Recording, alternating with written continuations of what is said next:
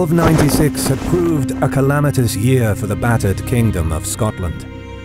4 years before, King Edward I of England had judged John Balliol as the rightful King of Scots, but in doing so, never missed an opportunity to undermine and humiliate John in the years leading to 1296.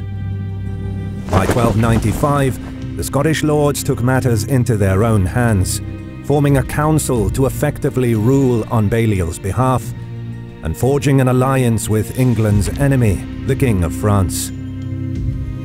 Having extracted very public oaths of fealty from the Scottish king, as well as all the leading lords during the Great Cause period, Edward felt entirely justified in coming down on the Scots with brutal ease. In 1296, the Scots had been decisively bested in the Siege of Berwick and the Battle of Dunbar. Dunbar in particular had exposed Scottish inadequacies in the art of war, their charge against the English under John de Warenne quickly devolving into a confused rout as their lines were broken by the terrain and the ordered English countercharged. Well, it's time for a remake of an epic classic. The Oregon Trail is back. Experience the trials and tribulations of the road to Oregon. You start off by assembling your party and gearing up your wagon with weapons, food, medicines, spare parts, and other provisions. And you'll need to carefully ration them, as the journey to Oregon will be long. I played the game for a few hours, and I faced tough choices, dangers, and unexpected situations. Each party member has their own strengths and weaknesses, so it was a challenge to have all of them survive blizzards, broken limbs, snake bites, exhaustion, starvation, and the dreaded dysentery. I had to make sure I have the needed tools to repair any damage to my wagon, and that my pack animals are healthy, rested, and fed to avoid getting stranded and doomed. Along the trail there are outposts and towns where I bartered for supplies or sold my pelts and fish for hard currency that I used to stock up on vital provisions. But money needs to be managed carefully, and not every town has what my party needs, so it's never easy. The best part is that, thanks to procedurally random selected events that are based on the decisions you make, no two adventures will be the same. Your decisions always affect your party and future game events, which makes the Oregon Trail insanely replayable. Check out the Oregon Trail by clicking on the link below and set out on an adventure into the unknown. Big thanks to the Oregon Trail for supporting our channel.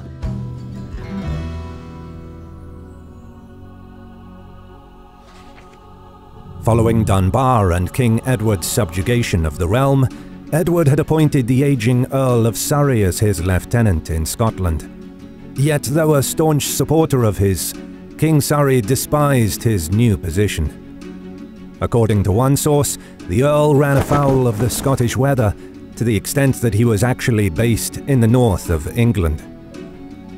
Unfortunately for the Scots, the absence of their governor did not translate into light rule. Perhaps the most hated man in the kingdom was Hugh de Cressingham, Edward's treasurer, who was based in Berwick. Unlike Surrey, Cressingham was zealous in his role of satiating Edward's perpetual need of money. Ordinary folk smarted at the confiscation of wool to be sold in Flanders to help fund their conqueror's war against the French. This anger was inflamed further by rumors that soon Edward would demand military service in his foreign war.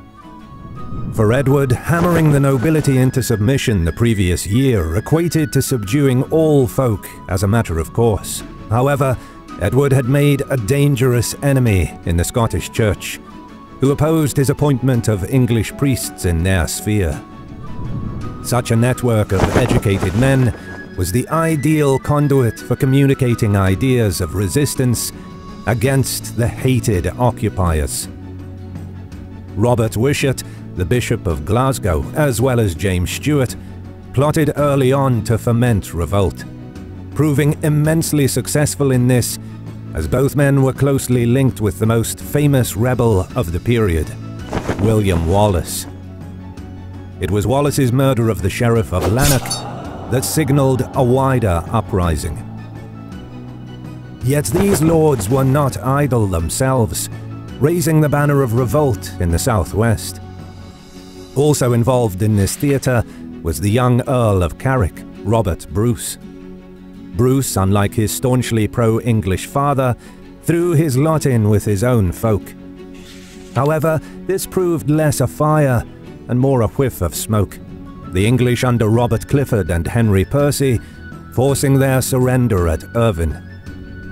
A more successful campaign was waged in the northeast under Andrew Murray.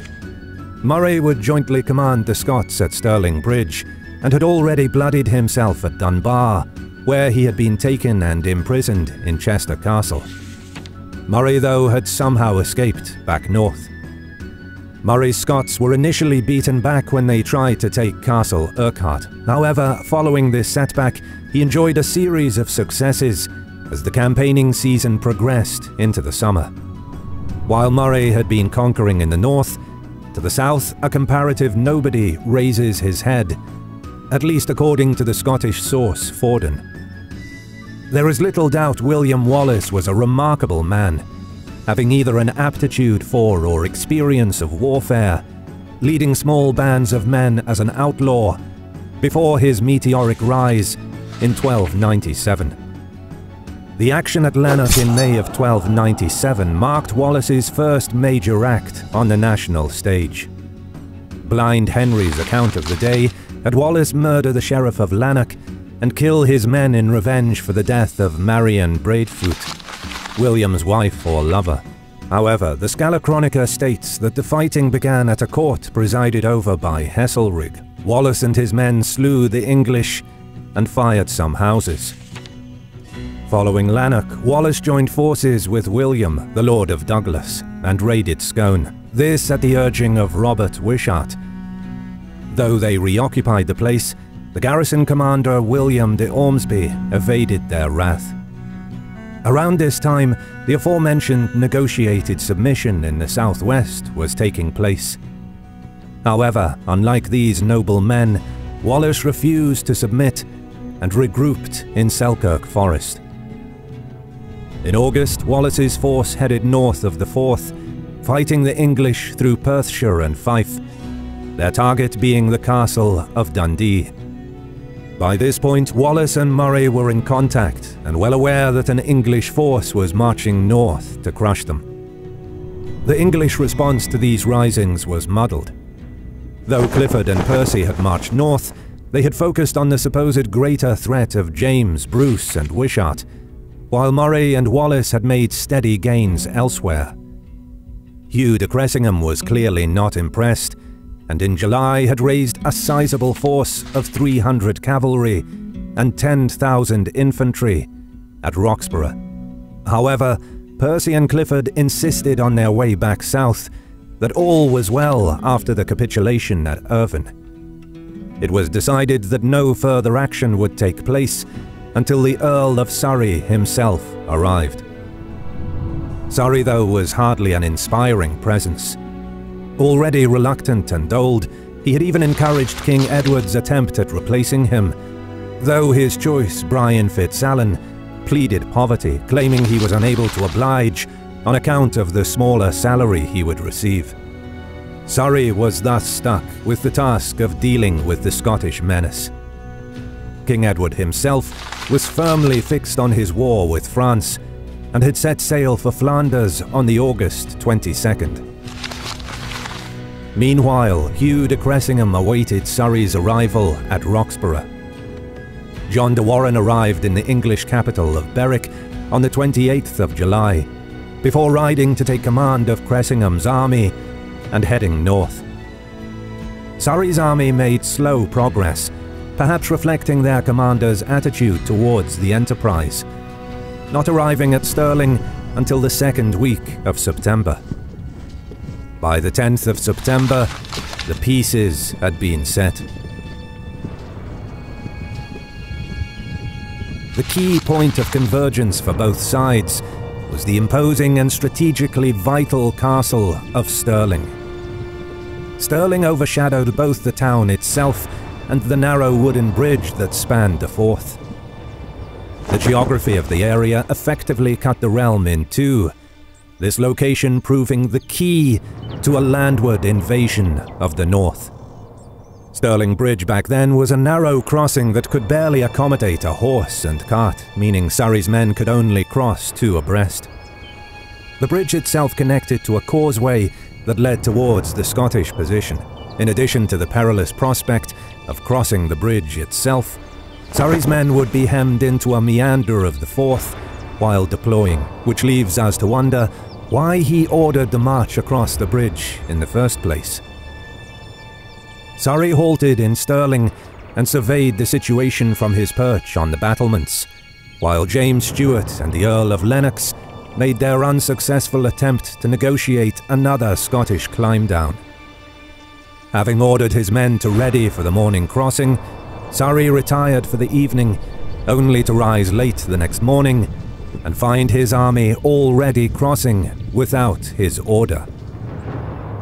The vanguard was ordered back, only to be halted a second time when news reached Surrey that Stewart and Lennox had ridden back into camp, perhaps with news of a Scottish submission.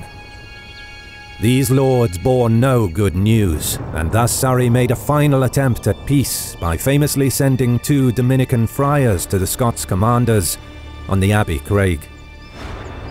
Walter of Gisborough records the immortal response from Wallace himself.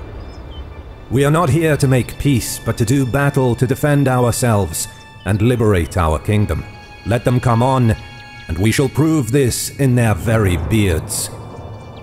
Despite these defiant words, both Surrey and Cressingham would be forgiven in doubting the ability of the Scots to match them with arms. To be fair to Surrey, he had personally witnessed the shambolic performance of Scottish arms at Dunbar, so must have assumed this force, under the less noble Wallace and Murray, would be easy pickings. Richard Lundy, a Scottish knight advising in the English camp, urged Surrey to allow him to ford the Forth further upstream, to outflank the enemy and allow a safe crossing. Hugh de Cressingham disapproved of such an action, with an eye on the continuing expense of the campaign, having already sent men home at Stirling, the treasurer criticising the waste of the king's money on vain manoeuvres. Unfortunately for the royal army, Surrey heeded Cressingham and finally ordered the crossing of the bridge. To his credit, Cressingham was no armchair general, leading around 1/3 of the English army across, some 2,000 men and around 100 cavalry. Surveying events on the Abbey Craig, Murray and Wallace concluded their best chance of victory was to allow the vanguard to cross and attack at the point where they were most vulnerable.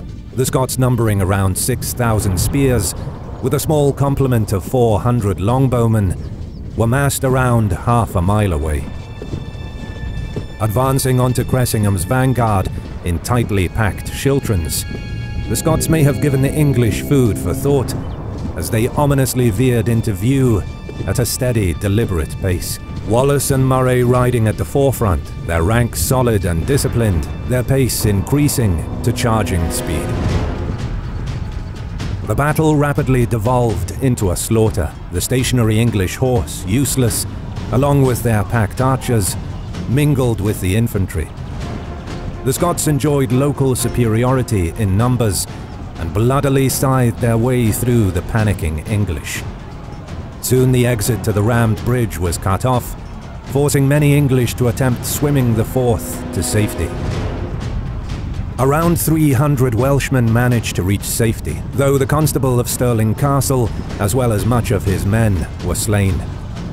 For the Scots, the greatest prize of the day came in the form of rotund and despised Hugh de Cressingham, who was unhorsed and cut down while his men fell about him. One Yorkshire knight, however, Marmaduke de Thweng, quickly realised the day was lost and led the English heavy horse towards a breakout of the envelopment. Their charge proved effective in smashing through to the bridge, but his daring escape was also the last serious resistance in the English mass. In an irony, since Cressingham had taxed and sold Scots property to help finance his royal master's war with France, the treasurer's corpse was itself flayed, pieces of his skin distributed as a prize among the victors.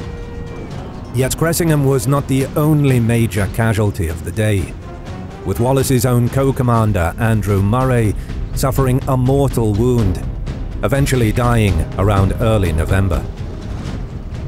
The destruction of his vanguard dispirited both Surrey and the larger unengaged portion of his army. With no stomach for the fight, the Earl broke the bridge on his side of the Forth and rode hard for the relative safety of Berwick, leaving his lumbering army to tail him, while dogged by attacks from the newly reconverted Earl of Lennox and James Stewart. Stirling Castle itself was not provisioned for a sustained siege, and soon crowned the Scottish victory, Wallace capturing it.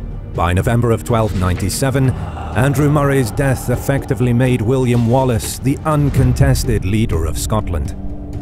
Wallace, as the surviving commander, also emerged as the legend of the period, though his newly minted reputation and position would soon be challenged by Edward Longshanks himself. If you stayed around this far, thank you for watching. Don't forget to subscribe and leave a comment as a sacrifice to the algorithm. You can also support us on Patreon and get ad-free early access to our videos for as little as $1, or by clicking the thanks button below to leave a one-time tip. As always, we'll see you in the next one.